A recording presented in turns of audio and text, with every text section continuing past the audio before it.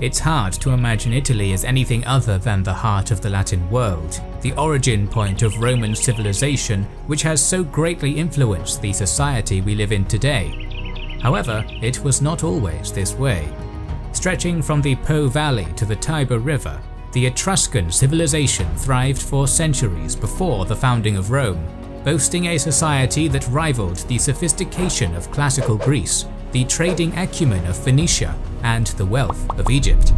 In this video, we will tell you the story of Italy's most ancient people and explore the monumental cultural impact they had on the young Roman Republic and, through them, the world. Shout out to Blinkist for sponsoring this video. We live in a fast-paced world and often it's difficult to find the time to learn new stuff. Our work and social life take up most of our time, while social media is addictive, so it's natural to think that you don't have enough time to read a book. Yet developing yourself is crucial for every facet of our lives. So how to fix that? We recommend the app called Blinkist. This is a unique app that takes the most important insights, new developments and know-how from thousands of non-fiction books, condensing them into 15-minute long reads or listens. As we have to work almost 24/7 to produce our videos, Blinkist is essential for our personal growth. Recently we've used Blinkist to read Yuval Noah Harari's 21 Lessons for the 21st Century and Mary Beard's Civilizations, and we highly recommend these books to our viewers. The first 100 people to go to blinkist.com/kingsandgenerals are going to get unlimited access for 1 week to try it out. You'll also get 25% off if you want the full membership. In their early history, the Romans referred to the strange and foreign peoples to their north as Etrusci, and it is from this root that the modern region of Tuscany gained its name. However, the peoples in question called themselves the Ravenna. At their peak, which lasted from around 750 to 400 BCE, they were an incredibly prosperous society, and their cities lit up the Italian heartland. Pisa, Bologna, Capua, and other modern population centres were originally founded by the Etruscans. They were also a seagoing people, forging trade networks all over the Mediterranean that brought copious wealth into their lands. Through their skilled warriors, they would establish themselves as the premier power in the Italian peninsula for centuries, and although they would eventually be conquered and assimilated into Rome, the empire we all know would be nigh unrecognizable if not for the contributions that the Etruscans made to its society. Where the Etruscans originally came from is a matter of scholarly debate. The ancient historian Herodotus claimed that they were migrants from Anatolia, while others asserted that they were one of the mysterious sea peoples that caused the Bronze Age collapse. It is through language that we gain a clearer window into the Etruscans' past. For most of their history, their civilization was surrounded by Celtic Gauls to the north, Greeks to the south, and Italic tribes to their east, the latter of whom would eventually spawn the Latins of Rome. Diverse as they were, these three people had one thing in common: they spoke Indo-European languages.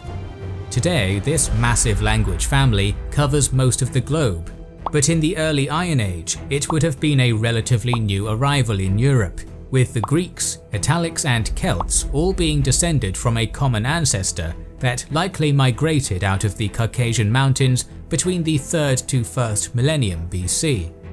The Etruscan language, however, is not Indo-European, making it an anomaly compared to its neighbours.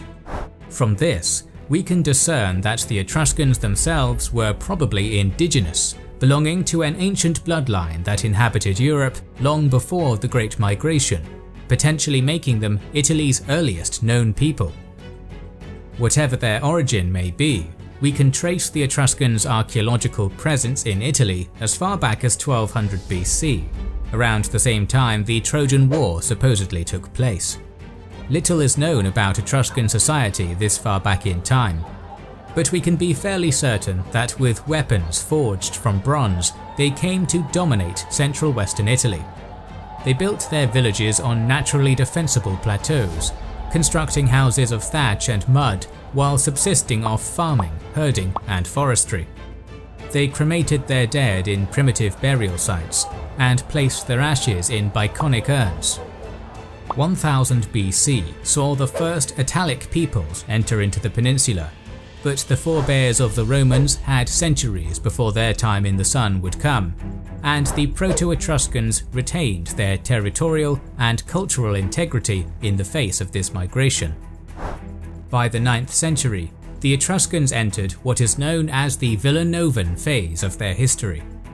Ancient Tuscany was abundant in natural resources, and the Etruscans grew prosperous, mining the abundant copper and iron deposits in their lands.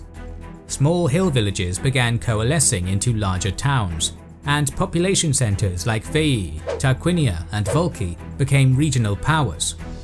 Their society became noticeably more complex, as observed through their architecture, which now featured ornately decorated homes bearing geometric and animalistic motifs.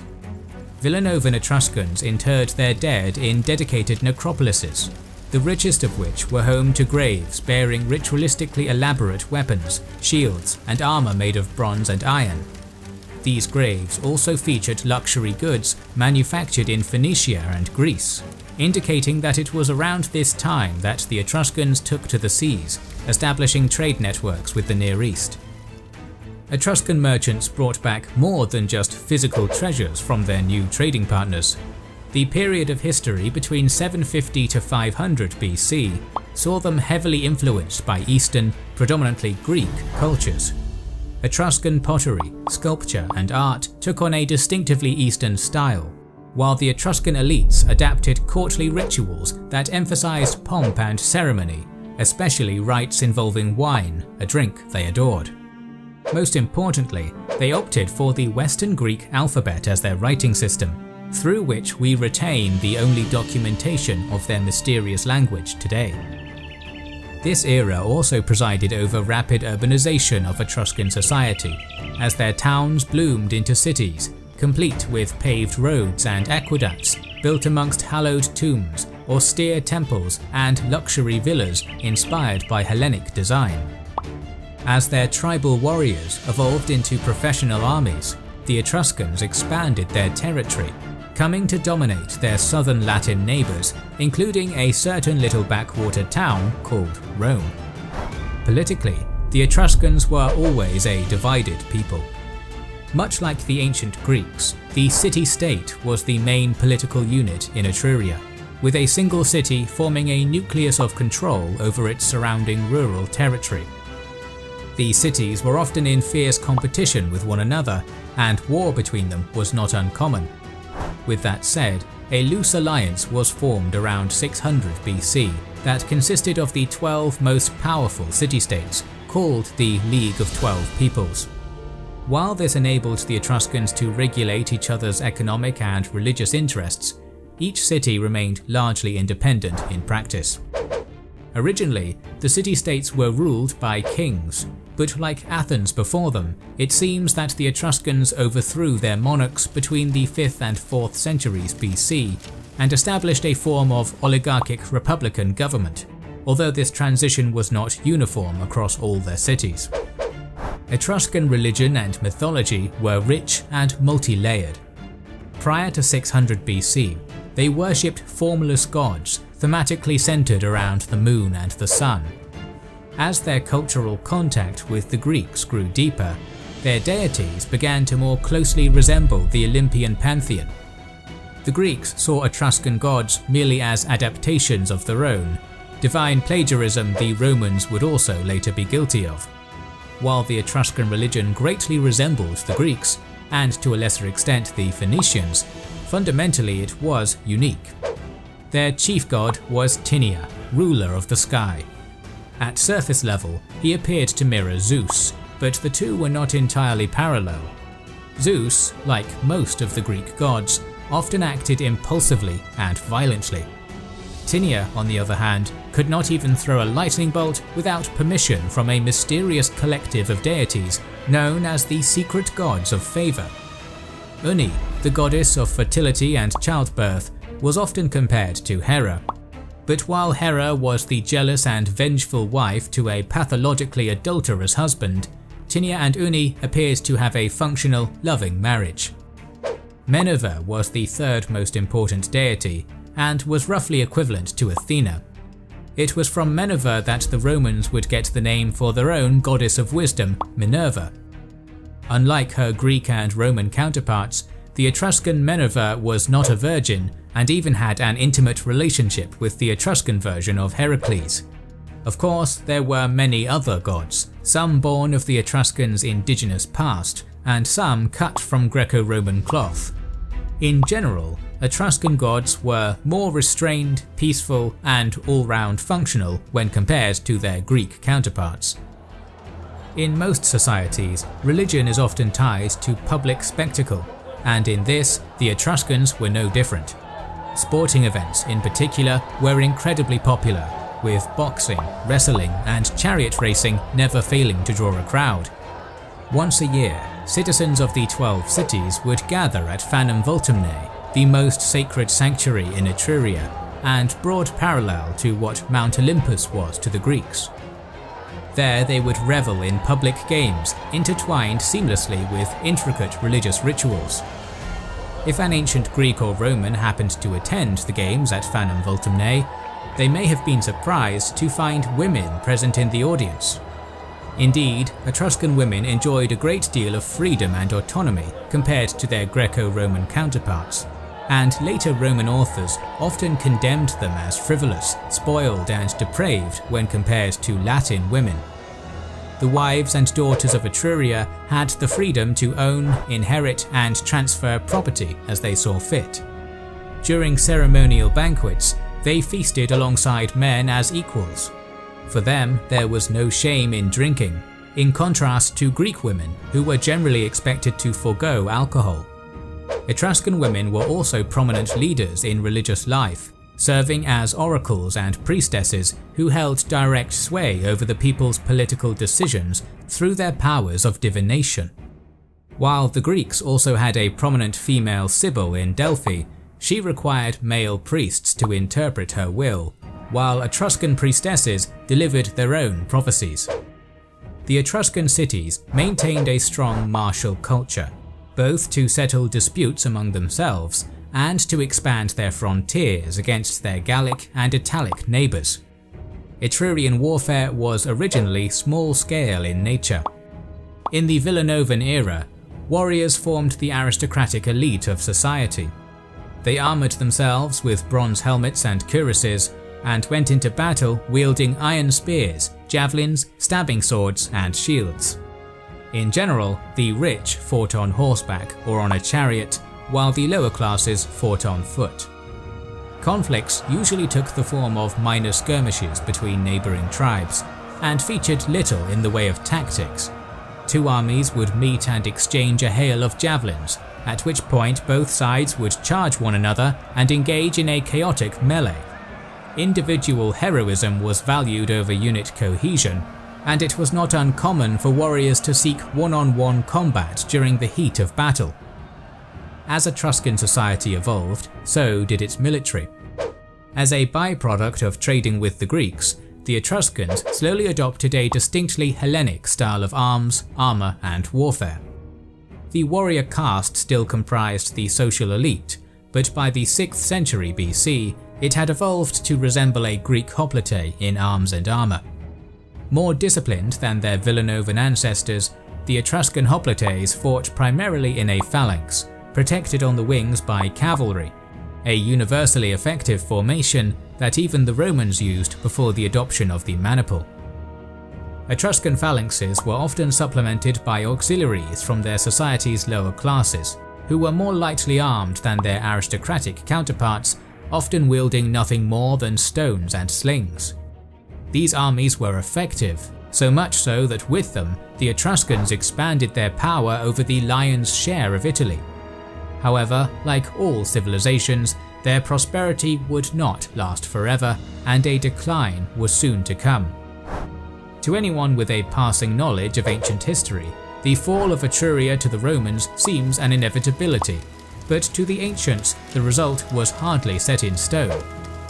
Rome itself was founded in 753 BC, and for centuries, the urbanized Etruscans considered it a rural backwater barely worth mentioning. This changed in 616 BC, when an Etruscan aristocrat from Tarquinia ascended as king of Rome.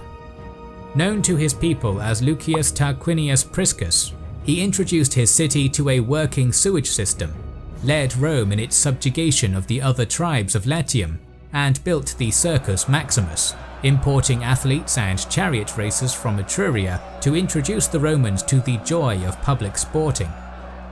Priscus's dynasty would last 2 more generations. In 509 BC, his grandson Tarquinius Superbus, infamous for his wanton tyranny, was overthrown and exiled forever, ending the Roman kingdom and giving rise to the Roman Republic. This marked a turning point in Italian history as the Romans began to slowly expand, while the Etruscans slowly declined. In 396 BC, after a century of frontier warfare, the dictator Marcus Furius Camillus conquered, sacked, and completely depopulated the city of Veii. The other Etruscan cities looked upon this destruction with apathy.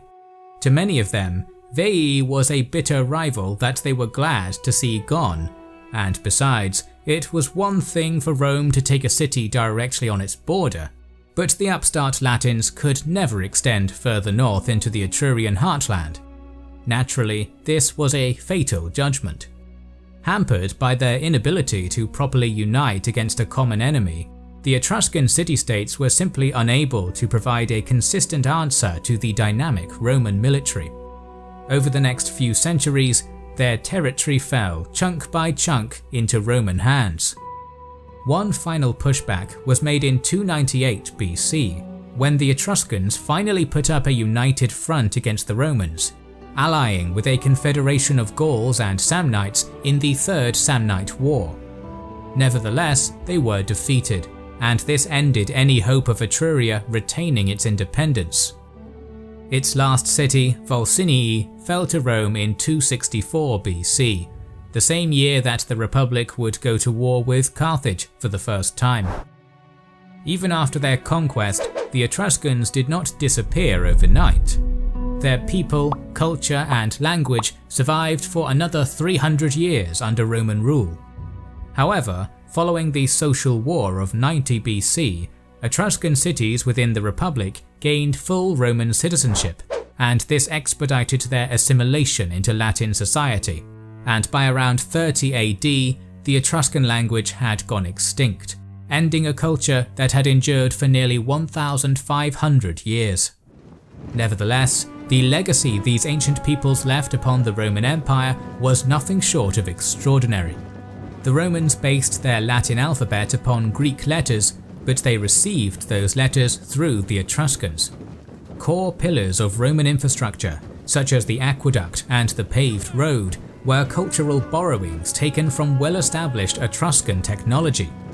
Icons of Roman authority, such as the toga, the fasces, and the custom of the military triumph, were all originally Etruscan. The Romans adopted much of Etruscan military technology, such as the use of brass trumpets to relay orders in battle. Even the iconic pilum and scutum evolved from Etruscan designs. By and large, the Romans owed much of their skill in metalworking to the master artisans of Etruria. Finally, the Roman love for public sports and spectacle was rooted in Etruscan culture. Some sources even claim that the institution of gladiatorial combat evolved out of an Etruscan sacrificial rite. One must imagine Emperor Justinian watching his beloved Greens turn a corner in front of an electric crowd of 40,000 people in the Constantinople Hippodrome and wonder if he knew that he owed this spectacle to a forgotten people gone 600 years before his birth.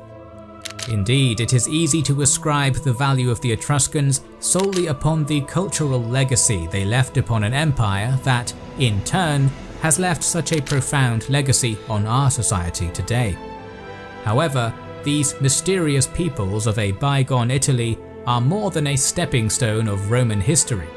Their society stands on its own as one of the strongest, wealthiest, and most sophisticated of antiquity, and a reminder of the fascinating worlds one can find by digging deep into the mysterious mists of humanity's forgotten past. We always have more stories to tell, so make sure you are subscribed to our channel and have pressed the bell button. We would like to express our gratitude to our Patreon supporters and channel members who make the creation of our videos possible. Now you can also support us by buying our merchandise via the link in the description. This is the Kings and Generals channel, and we will catch you on the next one.